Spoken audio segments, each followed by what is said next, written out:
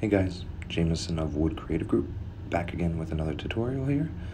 Today we're going to be looking at Google Drive and uploading media and sharing it.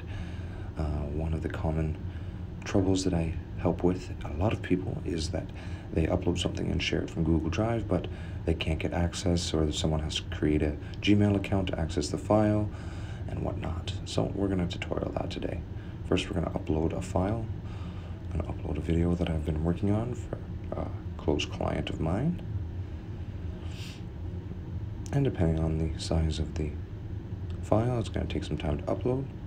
Once it's uploaded, if you don't see it in your Google Drive, you'll just want to refresh your page. Once your page is refreshed, you'll see it should pop up there. You want to right-click on your new file.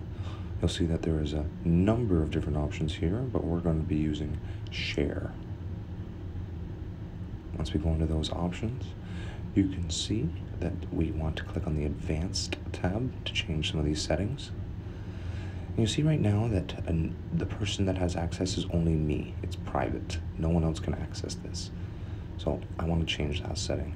Now it's important to be aware of which setting we're changing to. We don't want to put it public on the web. We just want to allow anyone with a link to access the file. No sign-in required. We want to save those settings. And now we can either copy the link and send it to someone via Messenger or an email, or you can actually type someone's email in the bar and send it to them.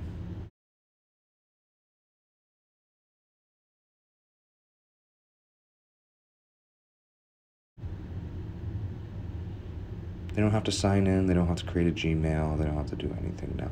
They'll just be able to download the video, watch the video. Most importantly is download the video without having to make a Gmail. Cheers, guys.